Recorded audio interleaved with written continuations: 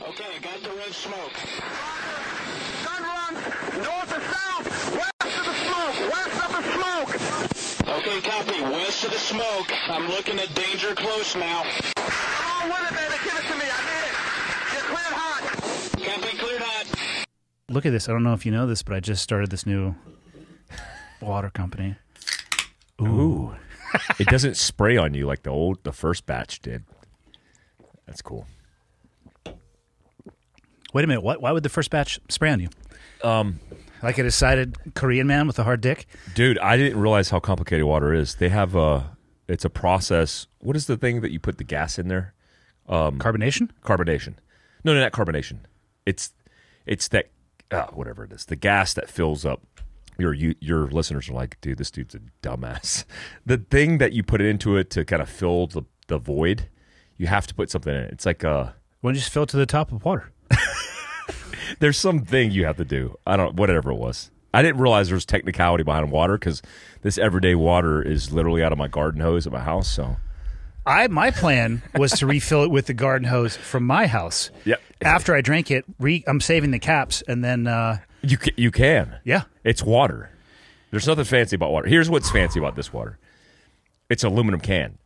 And, that's why I actually appreciate Liquid Death's marketing moves on it because it does save plastic. And we drank a lot of plastic water bottles oh, yeah, there's a ton. Overseas. That probably wasn't healthy for us. Longer shelf life, too. Yeah, and because the branding on the outside, you can tell it's adhered as most beverages are. They could probably strip that and reuse it, I'm assuming. Yes, that's why. Smelt it down or whatever term they would deem appropriate. That's better for recycling, too, by the way. There's a lot of printed cans, but that's dye on aluminum. There's a other process, I guess, to unscrew that. But it's a 25-year shelf life. How long? I know you've been telling me about this for a while. This is the night before yesterday when you guys showed up and we offloaded. It was the first time I'd ever physically seen one of the cans, though. Oh, yeah. How long have you been working on it? Dude, it's been a year. It's so weird. It's like you think something in concept is easy to do. You're like, it's canned water. How hard is that? It's hard. It's not easy. And in America, sourcing anything in supply chain is a challenge. So my whole thing was like, I want to get this in retail and distribution because I want to teach people about preparedness. And if they're drinking water, why not drink Fieldcraft water and then hit this QR code and learn about preparedness, like tourniquet application, situational awareness. Is that where that goes? Yeah. So the new version is going to have that QR code front and center because it's kind of small, and most people don't scan QR codes on cans unless there's value. So I think our value proposition was let's put it front and center and go, hey, learn about something. If you're going to drink water, you might as well learn something. So I like it. The Kalispell thing, let's talk about that. Let's talk about the only place in Kalispell where you can get this stuff. That is the only place you can get it. And it's I guess we'll give people tap water. Yeah. But what we'll do is we'll charge them a ton. We'll open one of these and pour it through a fake tap. Gravity fed. You can get draft water if you want to off the tap. It's a garden hose attached to a... Yeah. Dude, yesterday's event was amazing. So this will come out, we're recording this on a Sunday. This will be out in 5 days on a Friday. Wait, during your grand or before your grand opening? Day before the grand opening. Ooh. Which your event was it felt like a grand opening. There was a lot of people there. That was by far the most people we've had there, and that's why it was a perfect stress test for the system. Everybody was outside. The fires were all going, the pellet stoves, the overhead heaters. It didn't feel... Somebody who will remain nameless, but John didn't test the microphone. I had to scream. My voice is done. It's so fried. It was really cool, man. Congratulations on that. The Black Rifle Coffee that you stood up, I think it separates itself from every single one of them. I've been to all of them. I was going to say, you've been to a bunch. I've been to all of them. It looks different, and we wanted to build it to feel different than all of the other ones. It feels... the difference is you want to get a coffee and you want to stay in that one. Yeah. Right? Not that you... Like, the Bernie one is actually really cool near Jared's place, JT's place. It's like an intimate kind of setting. Yeah. But... You don't want to. You want to drink coffee, do your business, and head out. Right, the Wi-Fi is there, the connection's there. It's cool, but this one just feels a lot different, man. It feels like if I live local, I would be going there to do my work, drink my cup of coffee, hang out with friends. It's dude, I honestly didn't realize. I told my my team. Your brief was probably like, hey, like I have to do this because I told Andy I would. It's probably going to suck. It's going to be like a hot dog stand and like drip coffee. So let's just get through it. And everybody like put a smile on your face. Suck it up, guys. It's Montana. That's a good thing. When we originally planned it, the first video I did with you, which is was that on my YouTube or your YouTube channel? Be more specific. The walk around of the hole that was in the ground. was put on yours. Okay. And that was in the summer of last year. And we could still see sunlight coming through the grating in the roof. Oh, that was okay. So that was on my personal Mike Glover actual. Mm-hmm. And we did a tour and I was like, holy crap, this is just like a hole of concrete in a brick building. Yeah. And dude, it's okay to say you didn't have vision. I did not. I couldn't see it. And now it's like, what the hell is that? I really like the other stores, and Denver and I have been to quite a few of them. Like I spent a good amount of time in Niceville and went to that store, and it was so awesome too. The GM, who didn't know us from Adam, we told him who we were, and he's like, "Hey, come on back, and we'll show you everything." Showed us the back of the house. Where's this at? It was in Niceville, Florida. Oh, okay. Which, if you put a gun to my head, it would still take me a while to find it. I know it's in Florida, but where in Florida Niceville is, I'm not positive. Was it busy? We caught it mid-week at an off time. There was people in there. Yeah. But just like we have found, so we opened the 1st of February. We've been open now for about almost on 20 days. It's a sine wave. Morning, a little bit of slack. Midday, a little bit of slack. Evening, and then Monday, Tuesday, Wednesday are the slowest. Thursday, Friday, Saturday, Sunday are just booming. Like I was looking at the cameras today. There was 50, 60 people hanging out in there. How often, I'm curious to how, I mean, there's only a few Black Rifle coffee shops that are owned and operated by people who have kind of celebrity status in this thing, whatever this thing is. And BRCC Kalispell's not one of them. Yeah. You are a celebrity. You're a celebrity. I am not. Did you notice that when we did the Q&A, I walked off and just left you there? Yeah, you abandoned me on top of your truck, and on top of your Ford. You got pinned to the rear quarter panel of my truck for over an hour. Yeah, I know how many people pinned me? Yeah. 0, because I left. I know, you rolled out. I did. You went out the back door. I like that. I did. Because you're the celebrity. I'm the host. Well, here's the thing: is like you're the celebrity who lives there. Like you're constantly going to be there. Yeah, I'm there all the time. Yeah. So that's what I was going to ask. Is, I mean, I would think people would come to this Black Rifle coffee. I didn't realize this. So here's one of the mistakes I made. I said to some of my team, I was like, I don't know how popular that Kalispell, Montana Black Rifle is going to be. Neither do we. And because I was like, is the demographic, like who's the demographic here? Is it conservative Montana guys? And then how much coffee do they drink? I looked at it, it's about 5'11" to 6'1", handsome males with massive cocks, beards, and just big old big dongs. Balls, yep, big cocks, and big beards. You know what I mean? Big. It was girthy. It's funny because everybody looked like a freaking backcountry hunter. Like everybody would look. I was like, what the fuck? Dude, we started a militia. Yeah. I mean, now you're Balloon Boys. Listen, you're already a domestic terrorist. I am. I've known this for years. The fact that it got out, I apologize. I know we were You've really compromised my cover. For people who don't know, we started a militia yesterday. It's called the Balloon Boys. I realized later that that's not inclusive language. Yes. So, and you realize you probably just like the Proud Boys was started by a joke. The origin story of Proud Boys was like a joke. And for people who can't fucking hear my sarcasm, I'm 100% kidding, just like I was when I said it yesterday, and there probably was somebody in the audience who thought I was serious. And they're like, oh, yeah. Yeah, and our mission is to shoot balloons. Whether you see them at a birthday party, at the Toyota dealership, we take them down. Somebody shot a balloon yesterday after that. I hope not. They were motivated. Because I was joking. It didn't seem like it. I thought you were completely serious on that. Congratulations on that, man, because it was so amazing, the amount of support, how nice people were. I tell my guys, and my guys are always like, dude, why do you hang around? And it's not because they're inconvenienced, but it's because they see me like wearing thin, right? And they know I wear thin when it comes to things like this. Because it's a lot of energy that you put out. But it's like I would stay there until the last human being was there, because I appreciate all that support for people to show up. There was a guy from North Carolina who flew in from North Carolina just to meet you and me. Dude, there are people flying in from the East Coast for the grand opening next weekend. How crazy is that? It is. It's not something that I actually am able to comprehend. It's crazy, man. So, Denver, my business partner, he comes from the tech world.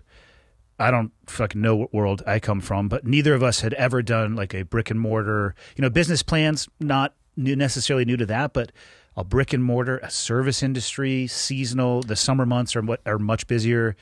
It's been an interesting journey. I mean, we found ourselves in basically a developer role, which we didn't think we were going to be in, working at a deeper level with the architects and with the construction and the construction delays. It was wild. It was over 2 years to get that thing done. It's crazy, man. It's a lot of commitment, a lot of work. And I think the cool thing is it's almost like the coffee shop is so different, but some of the tactics that you implemented are so necessary. So my number one thing, the only tactic, if I'm being totally honest, the most important thing that we did, and you're a business owner, and it's wild for me to think now that I am too. I mean, I guess I've had businesses, but I kind of just use them as far as like invoicing. Yeah. The most important hire we made was our general manager, a woman named Tanya. I met her, yes. She's rad. She's a super fucking cool boss lady. She's our DD, because DD's a boss lady. Yes. For Fieldcraft Survival. 100%. And then Denver and I, we want to be coffee shop owners, not coffee shop operators. And from the very beginning, and the only time we've actually sat down with all of this staff when we started this staff training, because Black Rifle flew up a mobile training team, which was nice because it saves us from having to send people. Really, the only thing I said was, we all work for Tanya, to include myself, and the number one thing I care about here is the culture. Yeah. That's it. Like, you got to have that one person who's the flagpole on the ground. Obviously, you want everybody to be aligned with that, but finding that person and then empowering them, like the success we have had is 100% on Tanya and not on Denver and I. That's so cool, man. Yeah, I noticed it in the team. Like half the staff was wearing Fieldcraft Survival hats, and the whole feel was like very, it's like distressed wood, raw metal. It's Montana-esque. Hunter. That's what we wanted. We wanted so to, cool. Like the bathroom is wrapped like the inside of a C-130 with functional jump lights on the so shitter awesome. doors. Is it red when somebody's in there? Yeah, when they lock it goes to red. That's so badass. But yeah. And then the retail area is, although it's largely, this is so funny too, like shit you learn along the way. We had meeting after meeting about what graphic we were going to put behind the retail area. Yeah. We pick one that's from Glacier National Park, and then 96% of it is covered by the wood display. And Denver and I will just sit there and laugh. Like, do you remember like the 6 meetings we had about that fucking picture that nobody could see? Wow. Yeah. It's little stuff, man. It's cool. But open area. Yeah. And the whole thing came from Denver and I talking about where would we want to take somebody for a meeting? Where would we want to go? And we couldn't really think of a spot. So there's a bunch of, it's a huge area, but it has individual little nooks and crannies where you can talk and not be overheard. Smart placements of plugs, so people can plug their stuff in. Music, lighting, the fireplace is on 24/7. I don't think we'll have it on in the summer, but I mean, maybe. I don't know. It's a good aesthetic. But just a place where people want to come, but it had to have the feel of Montana. Yeah. That's the one thing that we talked to with Evan from the beginning, like, hey, man, like, I want to build something that's Montana-esque. This is the first one in Montana, too, correct? Right? Which is crazy. I think it's the biggest coffee shop in the state of Montana. We have over 4,000 square feet of inside space, let alone the outside. We have a quarter city block outside that we're still developing. So we had 300 people signed up. I think we actually had more than 300 people. People would come, like locals, and be like, how do you sign up? I was like, just go out there. Just show up. Yeah, just show up. What's cool is there was plenty of room. Yeah. And where I was positioned, I could talk to everybody in the open space. And, we've planned. I've already got, I literally looked at it this morning. There's already another one on 12 May. That's different, though, right? That's an executive protection course? No, so the seminar, the preparedness seminar is on Friday, which is normally what I do when I come into town. And talk about what you do there as well, because people were asking me, like, what's Mike going to talk about? I'm like, I haven't been to one, but it's going to be good. Yeah. So the point of going into a community and talking about preparedness is just the convincing position. It's like, hey guys, you might not know what this whole thing is, and we understand that. Here's what preparedness is, here's what it's not, and here's like a start point, a couple pro tips, a path. So I did that. So now the next one, I'll do a similar spiel about preparedness, but it will include tourniquet application. I was literally just thinking in my head. A workshop. You could add a 15-minute tourniquet application. That's what we're going to do, yep. It's crazy to me how many people realize the value of a tourniquet. They have tourniquets still in the plastic, which carry it in the plastic if you want to. Yeah. But if it came out, they wouldn't know how to put it on. 100%. That's wild. And we've seen that. I mean, when we started Fieldcraft, nobody in the civilian space was teaching civilians on a large scale on tourniquet application. And very rapidly, we started selling more tourniquets than any civilian company in the country. And that was like good to see. But we wanted to train too. Like you can buy a tourniquet from Fieldcraft Survival in your coffee shop. Yes, and that the we're idea, running low now, but we're going to order more. You have to backstock it. That was crazy yesterday. A lot of things went out of stock, but to think that you can go into a Black Rifle coffee shop, drink coffee, buy first aid or survival gear from Fieldcraft Survival from there, and then do a workshop that outside. Afternoon. Yeah, outside, and learn how to apply a tourniquet and build community relationships is really cool. Like no coffee shop in America, I don't think any place in America outside the small places that we have in North Carolina and in Heber City, Utah, are doing this, which is cool. It's like it's what it should be.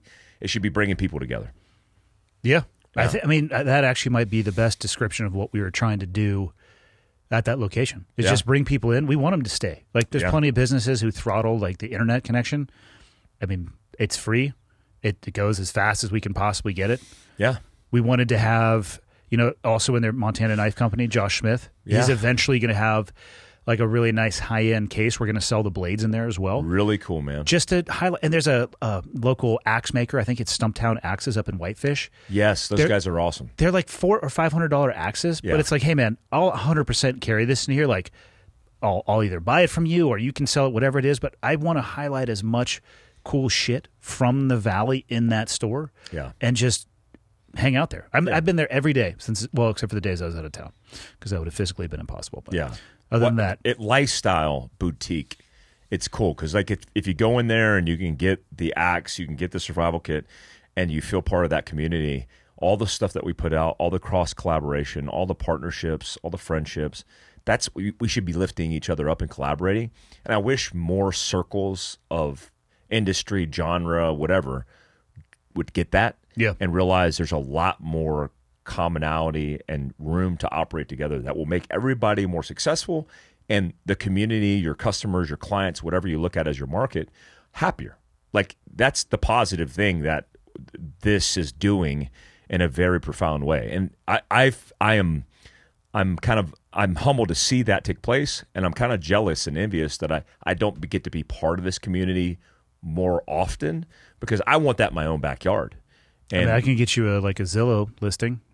Dude, I'm thinking about it. My house is on the market now because I'm making moves to Salt Lake City to be able to expand our. You're going to bounce out of Heber, dude. Heber's it's just so small and so expensive. It's so close to Salt Lake, but so not close at the same time. It's not close, dude. If there was a road that went directly to Salt Lake, it would be so different. It's not close, man. Yeah, you play that roundabout game. You got to go by Park City. I'm assuming you could go the other way too, but that seems like it'd be even longer. It's longer. Going down Provo Canyon's longer. Going through Park City is long. And then we had a record snow year that has kind of changed my outlook on this stuff, because people can't get up the damn canyon. Yeah. The canyon, there's accidents every morning because of the canyons. Like, it's just a crazy thing, man. It's like I never thought that would be a thing, and Heber City is growing rapidly, and it's becoming like Park City. And I expect that kind of growth, but I didn't realize it was going to happen that fast in 2 years since I've been there. So I'm just going to push down into Salt Lake City, get to where our demographic is, open up a large facility, and do all the things that we do. It's going to be cool. I can't wait. What was so you're coming back in March for another Pillars of Preparation. What's the seminar the next day? I think it's May. So May 12th. Is it? It's May. I think it's March. No, it's not March. It can't be. That'd be next month. Yeah, it can't be. I think it's May. So it's May 12th. It's the Preparedness seminar with the Stop the Bleed. And then May 13th, I'm doing a training class called Personal Security with Leah. My wife. With the wife. Yeah. It's going to be awesome. I talked to her yesterday about some of the things that we're doing. We had a great conversation about that this morning. She is super fired up for so I'm speaking for her slightly here. She can describe it better, obviously, but the realistic survival application of jiu-jitsu. She loves doing jiu-jitsu versus jiu-jitsu. I mean, she has loved it. She's been a high-level competitor, but she also teaches the vast majority of the kids' classes here at the gym. She teaches at Straight Blast Gym here in Kalispell, and she's been a huge part of the women's program. That question that woman asked us yesterday, like, what do you recommend? We're a couple. It still does baffle me. Like, you could have the most fucking badass, like Rambo incarnate husband, boyfriend, significant other, and that's great if you're always with each other. Yeah. But the second that you're detached, and if that's your first line of defense is to lean on somebody else, to me, it just baffles me. Yeah, and you're vulnerable. I mean, much like the video that you and Leah watched. You guys watched that video of the woman in the gym being attacked. First off, that had to have happened at a weird hour. Because if you or I were walking by a window and we saw that, like, I would break the window down and beat the living fuck out of that dude. Yes. Like, obviously something was not going well there. But goddamn, ladies, you got to be, like, sharpen your edges. Yeah. I think what Leah's doing is empowering women in a practical way. I think a lot of people, depending on their incentive for doing business or teaching things, they don't have a lot of practical application. And Leah's seen it all, right? From, dude, she's a rock star, but, being a black belt in jiu-jitsu is one part of a lifetime of experiences that has put her in a position to be the subject matter expert. And we take, having known me for years, that we take being an instructor for this company very serious. Yeah. Because we don't want to immediately, if we put the wrong person out in front, that's going to backfire in a very poor way. So when we talk to Leah, when I talk to her in conversations, including our podcast on the Fieldcraft Survival Podcast, I realized really quickly that she's the right person, especially because she's not only just focused on women, but children. Yeah. And there is a very specific way to train women and children in all things self-defense, confidence building, all the things. It's like the gi thing that Leah's doing with Denver. It's like guys think in the industry and space of men's versus women's, it's a downsize. Women's is smaller, and we'll throw some pink on there. Yeah, we'll make it pink, we'll make it smaller, and there you goes the women's stuff. It's like that's not how it works. There's different considerations for experiences, triggers and trauma, emotional barriers, physical barriers, the list goes on. And how about just the structural difference between the male and female body? Like, it's crazy.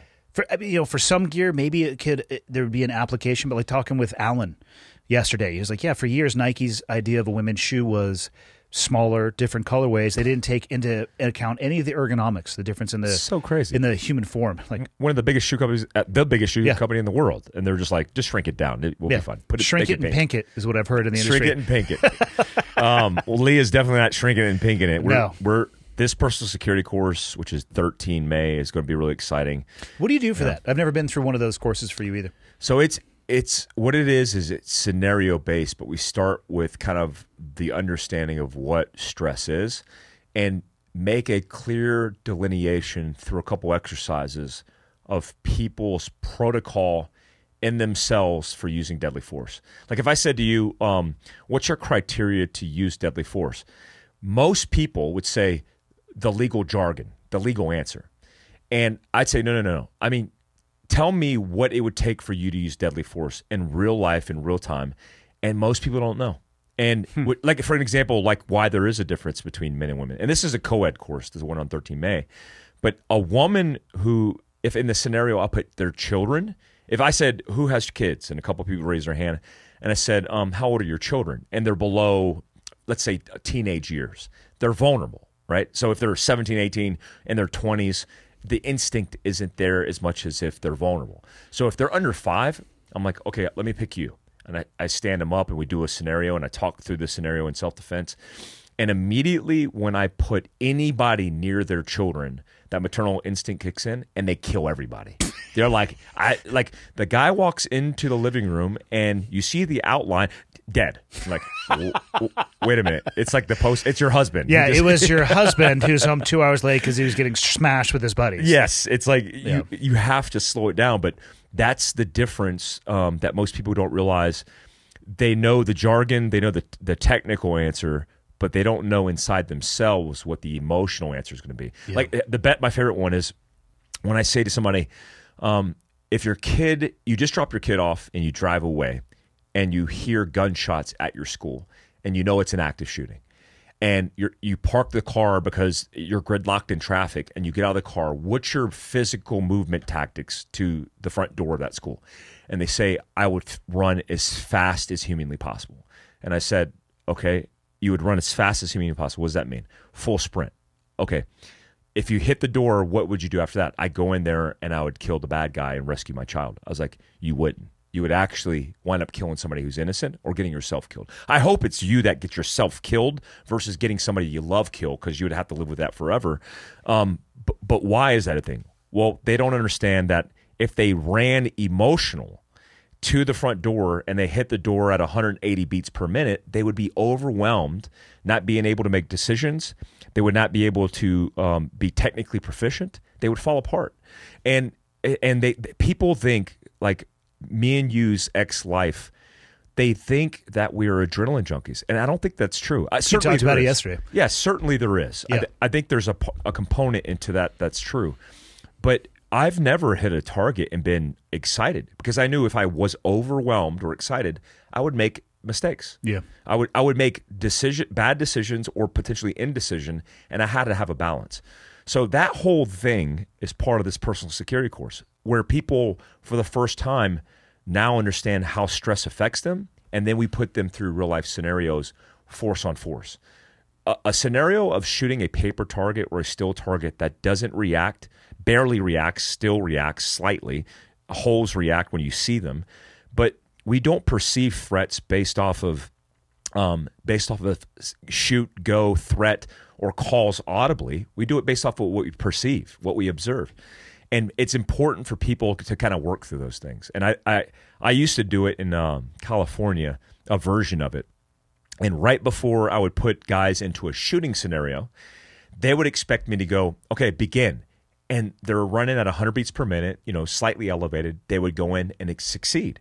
Except it said, if it was a real gun, you would spike, maybe potentially to a sympathetic response, fight or flight. Yeah. So I would grab them, and we'd have jiu-jitsu mats, and I would roll with them. I'd start applying pressure. And some guys would have straight panic attacks, man. And then I'd pick them up, like literally pick them up off the ground, hand them an airsoft gun or a simunitions gun, and say, go do this scenario. And they look at me like, oh my God. And then immediately they get it, because now they're like at 170, 180 beats per minute, overwhelmed emotionally with a lot of stress, and now they have to technically operate, and typically out the gate they don't succeed. So, but that's actually how you're going to perform in that situation. 100%. Like that's 100%. You fall to the level of your training, you don't rise to the occasion. Yes, and most trainers or most tactical companies or self-defense companies train to favor good outcomes. They don't train to favor bad outcomes and identify weakness. So this course, you will be vulnerable. You will see gross mistakes that you make, and we'll all learn from them. Even the instructors, I will learn from them. But you will see how you actually operate under stress in real time, which is very different than most tactical training courses. Yeah, that's an interesting question to pose to people about that school shooter. Like, what would you do? Yeah. And most people get like I heard a guy recently. I think I was at Route 66 in San Bernardino, which is a great facility to train at. And the people who train with me there are super pumped and they're just super positive. And one of the guys was like, I'm gonna fucking run in that school and I'm gonna kill everybody. I'm gonna kill all the bad guys. And I'm like, do you really think that? Like, yeah, I know that. Like, okay, this is just a guy off the street. Just a guy off the street, because it's almost like when you say something like you're in a position where you're vulnerable and you have to defend life or your family's life, the automatic default is grit or emotion. And we know how that works, like in real time with hostage rescue, with counter-terrorism operations, with basic raids. if you're overwhelmed and you're emotional about anything, you're likely not referencing technical expertise or proficiency. And that emotion is going to get somebody killed. So you have to be, it's like you said, you fall back to your level of training. If you don't have that in your repertoire, if you don't have an understanding of how you operate under stress, then the default is, I'm a badass. It's like, are you a badass? Because you're saying you're a badass, but as soon as I grab you and start controlling you and you lose control, that's not an indication of a badass. It's like the jiu-jitsu analogy. Like if you start to get emotional on the mats, you will get choked out. You're going to get fucked up. You will get fucked up soon. For sure. For sure. I think people would be shocked at how slow we actually used to move on target. I mean, there's times to move very rapidly, but it's very calculated. I don't want to say choreographed necessarily because there is a creative aspect to it, but it's not guys running around like with a chicken with their head cut off. Never. By any stretch of the imagination. Nobody's yelling.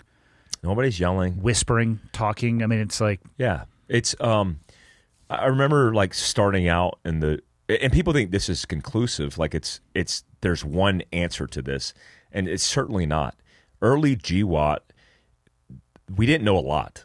Honestly, like most organizations did not know what the hell community. They were doing. We fucking knew so much. We knew so much. We didn't want to tell you guys or like make you feel bad. See, I knew it. I knew you were hiding that stuff from us. We do hide stuff. Oh my gosh, man! Especially from the Green Berets. Yeah, no crosstalks there.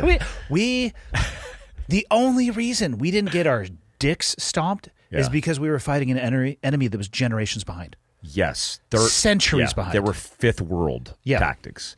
When like the original hits were all this cookie cutter attempts at what the textbook said: surprise, speed, violence of action. It's what the textbook said in Vietnam. Yes, no evolution. Like what's the like Desert Storm? Are you looking at Desert Storm stuff? But if you look at the evolution of direct action hits, when I started doing them early 2000s. And by the end of my career,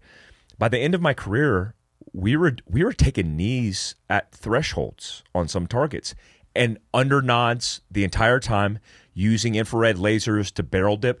Sometimes no lasers at all because the bad guys had a night vision capability. Even the old Sony handy cams that used to have the that IR. had the night, it had the IR, and then it was like cross coverage on a threshold, and then surreptitious movement. Yep. And I mean, we went through the whole middle of the GWAT with call outs. And who would think that you would ever do a call out where you would literally call the enemy out and then use your rules of engagement to escalate force? Well, if you just did it the same way because you kick doors in and shoot bad guys in the face, then you just die. Because a PCAM gunner barricaded behind sandbags, you're not going to defeat no matter how fast or how much speed and violence you bring. I mean, I could go between the rounds. I don't know if you guys teach that. Yeah. It's like the roll water in. drip coming down. You're like, no, go. We do a lot of skipping rope. That's how we practice that. Yeah. I could see that. I literally could see that. Fuck that noise. Dude, it's crazy how much it's changed.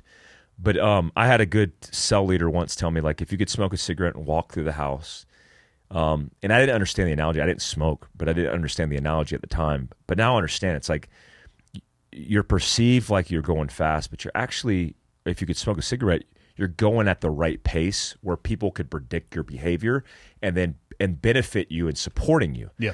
And people think it's like, everybody says this. Everybody says you're adrenaline junkies and you guys are crazy. It's like, I made the comment on the Rogan podcast where I said, being in special operations isn't dangerous. And some guys took that literal and were pissed off about it. And I was being facetious. And I think that maybe that was a lack of aptitude on their part. But I was being facetious in that the reason it's not dangerous is because you have guys who fall back to the level of training and they're highly trained. So it's not as dangerous as somebody who's not trained. Because if you're not trained and you think you're a badass and you go into that situation, super dangerous. It's super dangerous. You're going to fail. So I think the personal security course is a culmination of a lot of that experience. And I'm looking forward to Leah teaching her component, which is what she knows best. It's the fear, emotional response. And you need that perspective, by the way. My narrow field of expertise, from my experience, is not the end-all be-all solution to any of this. It's why we have Kirsten, a law enforcement officer, female law enforcement officer, who was on a SWAT team in Charlotte, like a legitimate SWAT team. And her legal perspective and expertise benefits the class for everybody who's going through personal security. It's not just a Green Beret or a special operations guy teaching it. It's somebody like Leah with profound experience. How much more teaching are you going to do before you take a break, Mike? I may have heard from some of your people that you're doing too much. Yeah. Who are you training right now to take over Fieldcraft Survival? So the business side of it. So here's the thing with the training side. I love the training side. So technically for me, training is a vacation. It's the time that I get away from the office. People who don't understand, people think I'm Fieldcraft that fall into my funnel, and they're like, oh, it's Mike. He is Fieldcraft. I'm not. I have a team that you've operated with of talented human beings and instructors, Casey, the Matts, Kirsten, Amber, all these great people. Kevin Estella. Yep. They're rock stars. These people are Fieldcraft Survival on the broad spectrum. I have to manage the operational side, the business side with my CFO on the back end constantly, because we are a growing and thriving company that needs that attention. So I try to strike the balance of like doing that daily and then getting out where I go, thank God I can get away from the office and just, dude, no more spreadsheets, dude. And it's a vacation, man. Like this, hanging out with you, doing the thing at BRCC Kalispell, it is a vacation for me. I love it. It was awesome, man. It was so cool to have that event come together. Yeah. I flexed my book. I flexed my book opening. What is it called? I don't even know. Book drop party? Book release? Book release party. I guess that's what it is. I think so. I don't even know if you're supposed to do a party, but I'm doing one June 10th at your place. Yes. We made that up yesterday. I'm like, I'm going to do it at your place. First you said June 6th, then you changed it to June 10th. Yeah, June 6th is Tuesday. Very Hafer-esque of you. Very Evan of me. Yeah. You pulled an Evan. No, I would have waited until everybody booked the dates, and then I would have moved it, and that would have been an Evan move, a Hafer move. No, that'll be awesome. I've talked with old Jack Carr about doing the same thing as well. It's just, that's what we want the shop to be, though, too. Like, expose people to the cool circle of people that I've been very fortunate to be surrounded by. Same. I think it's so cool. Well, like the book signing thing, the reason I flexed it here is because I didn't realize that Fieldcraft, anybody knew who we were in the middle of Montana. Was your team surprised yesterday? They were like dry heaving by the end of the day because they were so like, oh my God. John was just harder than he's ever been in his life. Just rock hard. ROK hard.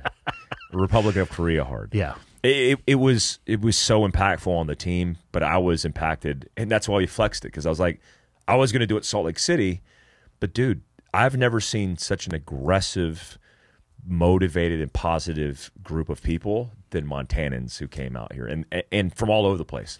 The preparation angle for people who live up here is a real thing for sure. Well, I hope that they realize it is. You know, your average response time up here, talking to some of my LEO friends, depending on what's going on in the valley, you know, activity-wise, temperature-wise, road condition-wise, 30 minutes. It's real here, 45, right? Depending on how rural you get. I didn't There's a lot of that. shit that can go down in 45 minutes, as you well know. Yeah, so I was just snow biking with Snow Bike Nation. I booked them on online. So my Snow Bike Nation, snowbikenation.com. Snow Mike Nation could be cool. Snow. Before we release this episode, we're buying that shit. That would be badass. But you have to be a Balloon Boys member. Correct. You cannot be any. You can't Balloon Boys. So I've actually thought about this. We could have different chapters. The Balloon Knot Boys. And if anybody doesn't know what a balloon knot is, go ahead and Urban Dictionary that. Somebody's going to do a website, a T-shirt of all this, and we're going to get that swag in the mail. And I'm going to wear it. I will rock that too, proudly. I was doing the snow bike thing with these guys, and they do tours out of Kalispell, a really cool group of guys. And they were telling me about all the things that happen in the backcountry in Glacier National Park. And people die back here. When I was shaking hands yesterday, talking to people and like why they found Fieldcraft intriguing and why they wanted to get more training, overwhelmingly, a lot of people want that training in this backcountry because they don't get it.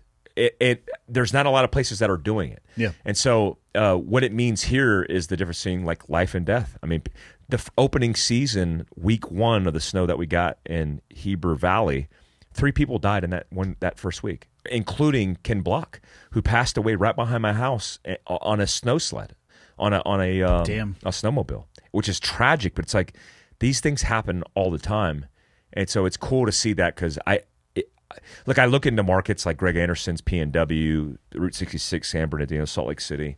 That's kind of my quadrant. Routes, Texas, Dallas, Fort Worth, Texas, with Greater Sport. I like to go to these places where I feel like we are needed because of the circumstances, and that just means we're going to do more training here, which is going to be cool. So I have a buddy, Nelson. He's been on the podcast a bunch. He is one of the I'm probably going to. Police officer Nelson. He's police officer. He would say sheriff. He would correct you on that. Yes, he would. He would. Yeah. He starts to work where the sidewalks end. That's how they talk about it. Yeah. They're fucking weird, all right? Oh, yeah. The only thing funnier about the PD versus sheriff jargon is when the fire department steps into the mix. And it's like, holy shit, boys. But he is, part of his job is he's on call with Two Bear Air. They have a rescue helicopter up here in a full, like, so badass, long hoist crew. They provide it free for the Valley. Like, they flew all the way, I believe, to Bozeman last week on a rescue. And his stories of people, and it's year round. Yeah. So in the summer months, I think I've talked about this before, but for people who don't know, the population up here just booms because Glacier National Park is just up in the northeast section where you guys kind of were. The Whitefish Mountain Resort, which has world-class skiing, flips to the downhill mountain bike riding and all that stuff. Motorcycle stuff. Yep. Hiking, hunting, single track, off-road vehicle, motorcycle, fill in the blank. Like it's any direction, lake sports. So people are constantly out there fucking themselves up. Yeah. And the stories that I get from Nelson and other people who are on the search and rescue team, man, the difference between survival and being able to be alive when that higher level of care arrives, it's not luck. Yeah. It's how prepared they are going into that situation. There is an aspect of luck, of course, but a lot of the time, it's whether or not they were prepared. Yeah, it's weird. And I mean that by like, do you have an inReach with you? Yes. Yeah. The guide that I was with, we actually did a YouTube video with him that will be on Fieldcraft Survival's channel because I was interested in what a snow bike guide brings. And I've been with guides who don't bring shit. And you're like, fire what? that guide. Yeah, fire that guide. Kyle, who's the guide for Snow Bike Nation, he lines out his stuff, and I'm like, okay, so you understand. He's like, yeah. Like, if you don't, you die. Yeah. So, he has his tools. He has first aid kit from Fieldcraft Survival. He has his inReach. He has the bag. We just tested these bags for some YouTube content that are avalanche bags. The airbags. The airbags. Yep. So I bought one from Black Diamond, and I have one from them as well. Yeah, it's the one that you it takes batteries, but you could charge it USB. And it's like if you don't have that and you need it in the backcountry, you'll die. It's one of the reasons why we were talking about doing overland content and overland education in the backcountry of Montana and here in Kalispell. Well, which we need to do because I finally get to pick up my Bronco. Yes. I wish it's getting wrapped right now. It's going to get some BRCC love putting on it on the cool. Bronco. So what are you doing? Like you're doing an overland build on this, right? Yes, I got very lucky and got hooked up with Graham from Go Fast Tents. Yes. Or campers? Go Fast Tents. GFC, yeah. GFC, yeah. Go Fast Campers. Down at Bozeman. And he was like, hey, man, what do you think about building this thing into like a badass actual overland vehicle? They're the best, dude. And I said, obviously, I was like, is this like a rhetorical question? Is this a trick question? Because I'm fucking down. Yeah. So I think it's going to be, we're going to deck the thing out as far as I can possibly take it. But then the additional step is I don't want it to be like an asphalt queen. I actually want to just drive the piss out of that thing. Yeah. Are you doing the goose gear setup in the back? Correct. With the drawers? Yeah, the Dometic and all that stuff. So wait, are you doing the Go Fast Camper? Are they cutting the top? No, it's already set for it. It comes. Mine has the factory. They have a rack system that goes all the way on the top because it's a soft top. It's hard top. It's a hard top, but you integrate the tent on the hard top. So it has you don't a rack have to system. leave. You could literally run the heat from down below, right? And it goes into the top. You could, but I have I ordered one of the diesel heaters like you have on your rig. Those you things, want that. Yeah. It's like a 3-day supply on maybe like a gallon of diesel, and it just spits out the hot air. Yeah. Yeah. My Scout camper, I have a Scout camper on a Bowen custom setup, and then I have an alu cab on my right-hand Land Cruiser. When I come out here in May, which will be right before Overland Expo, where we'll have a booth. I am going to bring my right-hand Land Cruiser here, and I'll put it on display out in front. Oh, hell yeah. And I'll do a tourniquet application, but then I'll do a little bit of walk around of the overland stuff, because we'll be going into prime overlanding season. It's large up here as well. Dude, it's going to be badass. The rigs come out as soon as the shoulder season turns. It's a little bit rainy in May, but like June, July, August, September, giddy up. It's bad. Are we going to do overland content together? Well, that's kind of your choice because you own the company. I just want to tag along. Sweet, we'll do that. Yeah, let's do it for Fieldcraft Survival. We'll do some stuff, and I'll do some. Yeah, we'll do some runs, like going from this location to this location and document the stuff. Let's go from Kalispell to where Greg lives and kidnap him without telling him. With Little Belt, Greg, or which Greg? Anderson. It's gonna be tough. Oh, Greg Anderson. We'll kidnap him. I would much rather. He talks Greg like he's Anderson. prepared. Yes. Let's test that shit out. We could stun him. I like this. Yes, you stun him in the back when he's coming out of his dojo and he's exhausted. No, he gets in that stupid ass ice barrel. Yes, right in the throat, carotid shot with a taser. Yes, yep. Yes. No one's coming to save you, Greg. Yeah, no one's coming to save you. I keep telling him to stop posting that shit. I'm like, why did you make that shirt? I've told you many times I'll come help you if something happens. What the fuck, dude? I'm coming to save you. Yeah, like I'll come to save you. We'll do a whole shirt line of "We're coming to save Greg," and it will blow up. It will do better than I will do a shirt. I'll do a cleared hot. I'm here to save Greg. You know we're doing that shirt too. Which one? No one's coming to save you. Are you? You guys are doing it for him? I'm doing it for him because we have the ability to scale and do it bigger.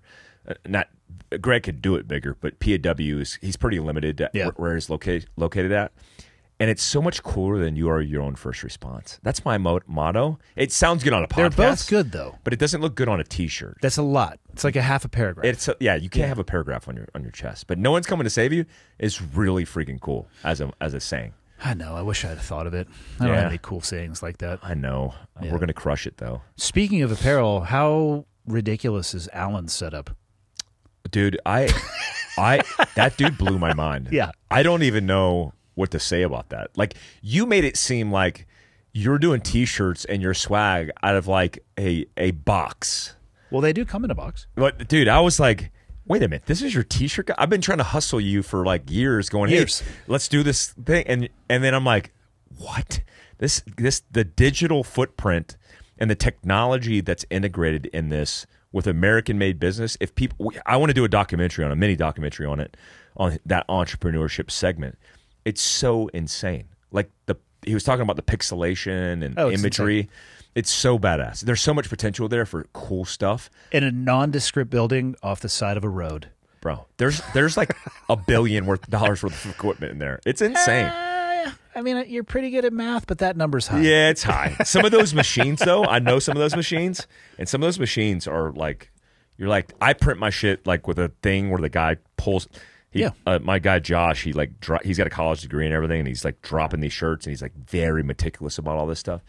That laser machine spits that shit out perfect every time. He's in there with like magnifying glasses. It actually irritates the shit out of me sometimes. Dude, I'm like, hey, it looks good. It's like, no, it's not good enough. I'm like, Alan, put it in a fucking bag. Well, the coolest, I saw your new run of, can I say that? The Montana BRCC? Yeah. Okay, I just said they're for sale. Okay, that is so cool. Yeah. The Montana BRCC shirt. And he had some of those in the bin. And I was like, what the hell is these? He's like, they're just out of spec. I'm like, these are completely They fine. look unbelievably perfect. And he puts it into like a micrometer and spits it out. Dude, it's your swag, and the additional swag that you do is badass because it's Montana-based. The lifestyle stuff is going to crush. Yeah. But I now know the madness behind it. It's like that dude's a mad scientist. He is. His 12-ounce profit is where you can find him on Instagram. Okay. What is it? 12-ounce profit. I think that's the weight of a blank.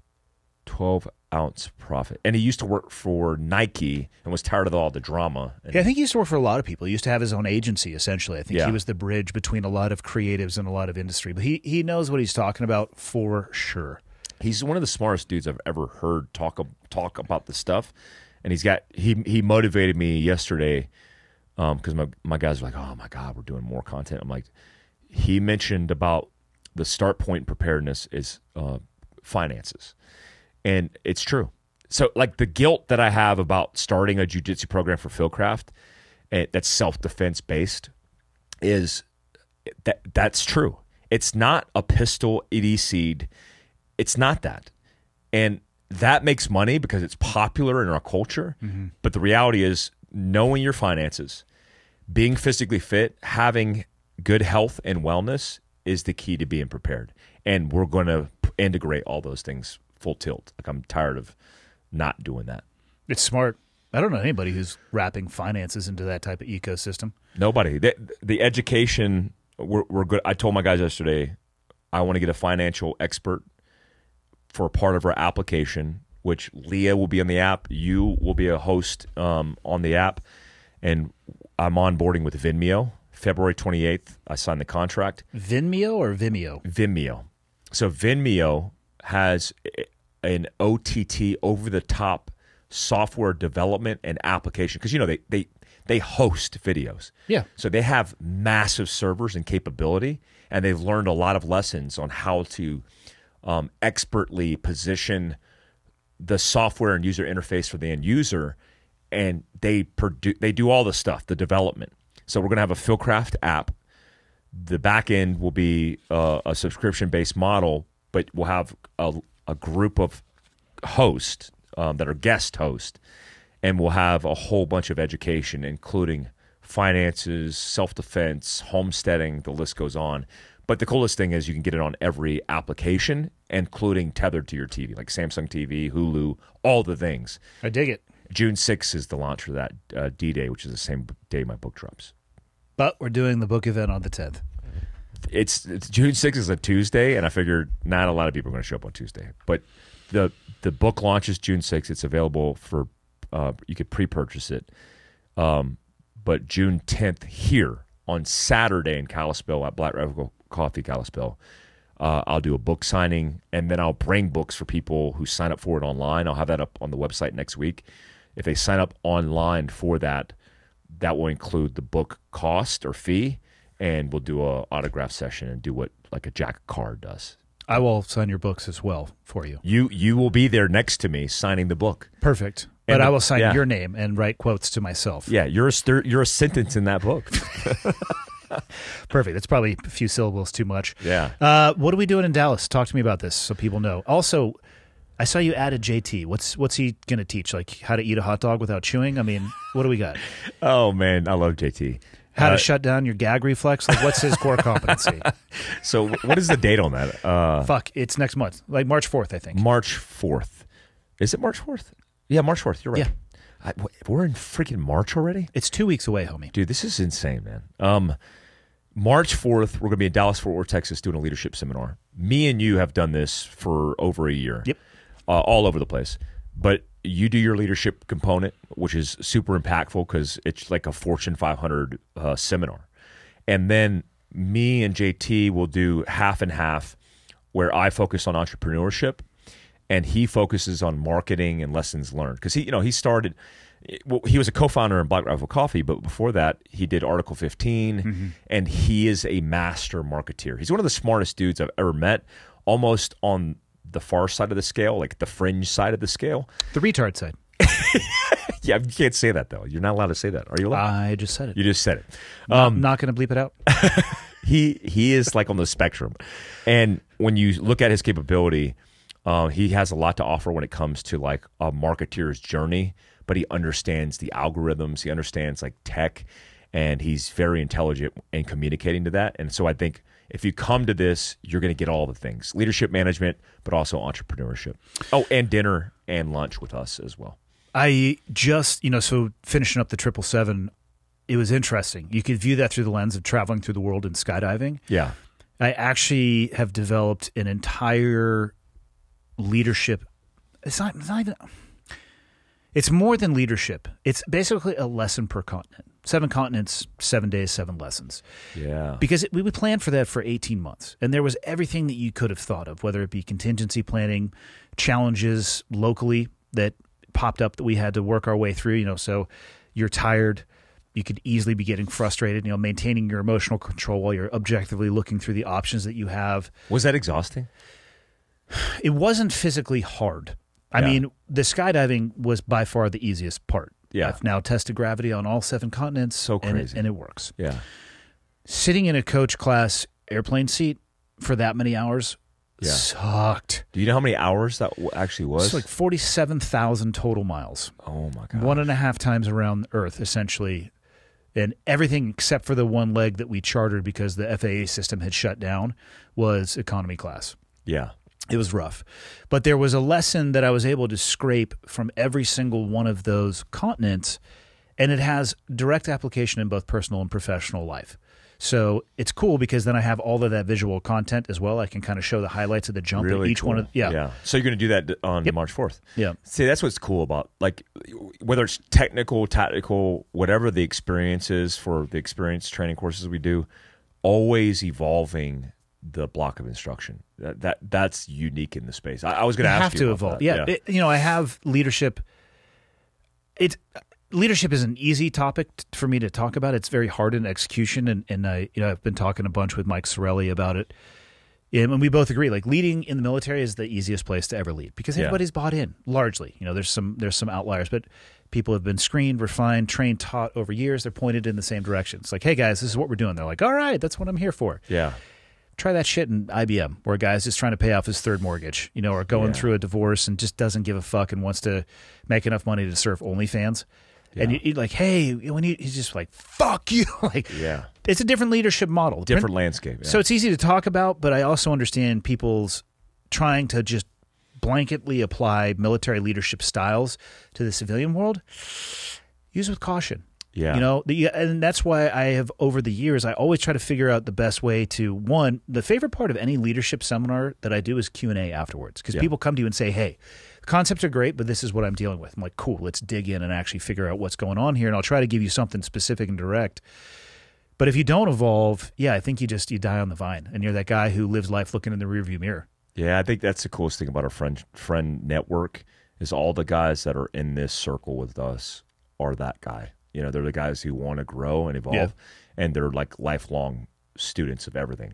And that I always want to be that. I never want to think that I have things figured out. What was the coolest thing about the 777 experience for you? Was there any pinnacle moment? Dude, I haven't laughed that much in years. Really? Was it fun? Oh, my God. Mike Sorelli is so bad at skydiving. Dude, he was doing some crazy, like, lawn dart shit. I was like, oh. Yeah. And I mean, I'm joking, and people are like, you shouldn't be so hard on him. It's like, he should be better. I mean, don't give me as much. I love those videos you guys did back and forth. Was funny as shit. He's so not good at the internet in the ways that I have learned to be. I'm like, that's your best effort?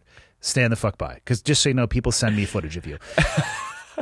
But, like, it was like being back together. Again, a small group of people who were all bought in. And the more that it sucked, the more we started laughing. And it was just like misery loves company. And it was just, the jumping was the jumping. The least exciting jump was the one in Florida. Yeah. Chile was awesome. Antarctica, I thought was going to be the coolest one.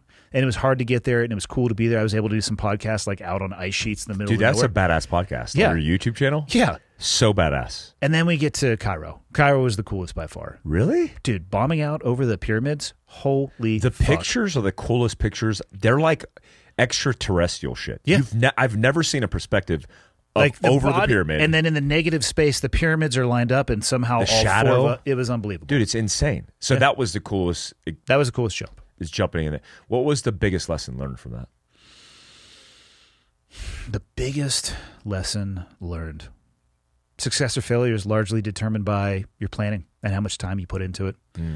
I mean, by the time we got onto the road, the biggest obstacle we encountered was the FAA system shutting down in Florida. But all we did was sat down and we were like, hey, everybody bring it in. This is what we got. What are our options? And we had multiple options within like 5 minutes. The most reasonable one was finding a jet. We found one within an hour and then raised enough money. And it was like, okay, we're going to try to raise some money to like get this. But if we can't, do we have enough money to do it ourselves? And people are like, yep, I'm in for this. I'm in for that. It's like, boom, pull the trigger on it. What? Yeah. So when the FFA shut down, which was like unprecedented, it's the first time. I mean, it happened once before on 9/11, but it's like it was crazy how it shut down. You guys chartered an airplane. Yep, from Miami to Barcelona, and then went right back. We landed in Barcelona about 20 minutes before our scheduled commercial flight would have landed. Wow. And then got right back on, and we went from, so we did a private flight to Barcelona, to economy class to, where did we go after that? UAE. No, Cairo. Cairo was nice. The economy thing would have crushed me. It crushed us all. Dude, because everybody's a big dude. It's like economy in those places, on those big planes, they fit like 20 people in a row. Yeah. Like you could be in the middle wedged between like 6 people on each side. Yeah. It's insane. But again, the biggest lesson learned, which is never shown in any of the Hollywood movies about special operations or what we used to do, is how much fucking time we spend planning. Yeah. We had primary, secondary contingency plans. We had a guy in direct communication with American Airlines. We had DZs. We had vehicles.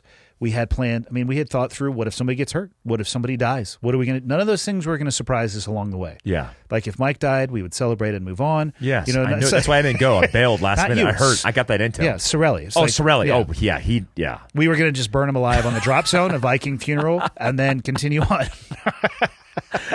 It's so funny, man.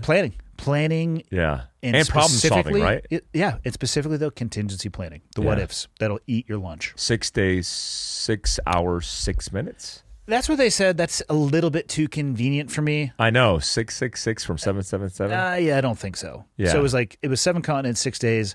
I buy the 6 hours. I'm not sure I buy the 6 minutes. Yeah. That would be hard to track. It would be. Yeah. It was wild, and I'll never do it again. 2 world records? 2, yeah. What were the world records? 6 continents and 7 continents. 6, okay. Which is crazy. Nobody's broken that. There was a 7 continent record and a 6 continent record, and they got smashed. The previous 7 continent record was like 7 months. Oh, so yeah. Yeah. That was really good. Yeah. You guys crushed that. Pack a lunch, bitches, if you want to try to break that one. What's next for Legacy Expeditions? We have a group of guys who we're looking at getting involved with to row Drake's Passage, is likely. Yeah. What's that? That is between Punta Arenas or somewhere in Chile and Antarctica, rowing across as opposed to flying across. Incredibly gnarly, like some of the gnarliest sea swell on the face of Earth. Rowing across. It's been done before, but there is a group of veterans. Nobody on our 777 trip is actually going to want to do that, but we're looking at trying to highlight what other people are doing. Yeah. And we're trying to figure out the best way to, we don't have a name for it yet, but the gift of flight, whatever it may be, but teaching people how to skydive, teaching vets how to skydive and giving them that way to come back together with a small group and laugh and have a good time. That's really cool, man. The Black Rifle is doing a boogie out in Arizona in a few months. I'll shoot you the dates to see if you can fit it on the window. Arizona. The Skydive Arizona? Yep, Skydive Arizona out at Eloy. It's just cool, and I'm going to go to that one because, like, hanging out, I didn't know Logan and Jericho that well. Fucking fantastic people. I love both of those guys. Fantastic people. They're early in their jumping career. It's just awesome. And I was telling them, like, just so you guys know, you're totally fucked, right? I'm like, what are you talking about? Like, you just did 7 of the most epic jumps ever. Enjoy fucking Skydive Eloy. I know. Which is an amazing place, and I have hundreds, if not thousands, of jumps there. It's not the pyramids. There's no pyramids in Eloy. There might be pyramids of meth piled high or fentanyl, whatever the fuck they're into out there. But yeah, so they basically swung for the fences and hit a grand slam in the World Series, like their first game. Crazy. So, but hopefully Evan will be out there, a bunch of the people. It's just cool. And then figuring out, though, like the Legacy Expedition, the 777 was cool for me, but it has to be beyond me, which is why I love the idea of scraping those 7 leadership lessons or life lessons from it, because then I can pass that on. Then it goes beyond me.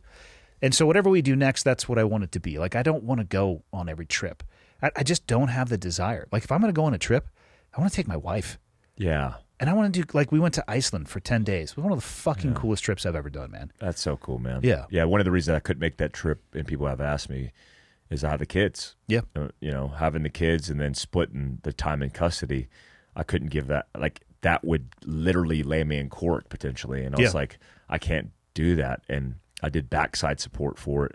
Which was amazing because we're in Antarctica and you're on Tucker Carlson. Yeah. Which is amazing. Yeah, it was fun, man. Congratulations on that. That was pretty epic, man. What's next for you? What are you the most fired up about? The app is the technical thing. The moving forward is this book. Look, this book is you. I've been talking to you about this book for years. This book is a culmination of a lot of hard work. Jack screwed me because Carr? Yeah. That's what he's known for. Because he wrote the foreword or the preface for it, and it was better nearly than the book. It's so, like, dramatic. What a piece of shit that I know. guy He could have just, like, fumble fucked that and just made it, like, just dumb. You could have just had me do it, and it would have been incoherent. Like, to he. Yeah. It's so cool, but it's like so good. It sets the stage. But the whole thing behind that is bringing that into the forefront and putting out that to a broader audience. And I like people's buy-in no matter what side of the planet they live on when it comes to politics, religion, culture. Because I think preparedness is that one thing that kind of brings people together, as we saw at BRCC Kalispell. For sure, man. Dude, our power hour is over, and I don't want you to get in trouble. We crushed it. We did crush it. What do you want to close out with? Guys, come out to BRCC Kalispell. Out of all the places that I've been to, if you're thinking about vacations, come out and see the place and feel the experience. I will get on the calendar very soon, likely the next 6 months, including the one weekend at a minimum a month that we're coming out here to train. Yeah, we got to get you heavy rotation out here. We will. I plan to spend a week per month for the rest of the year in Kalispell, Montana. You're going to need a house. I'm going to need a house. Yeah. You can sell me your lake house. You could just stay at it for free. But you can sell it to me. It's $17 million. Sold. All right, let's get you back to the significant others. Later.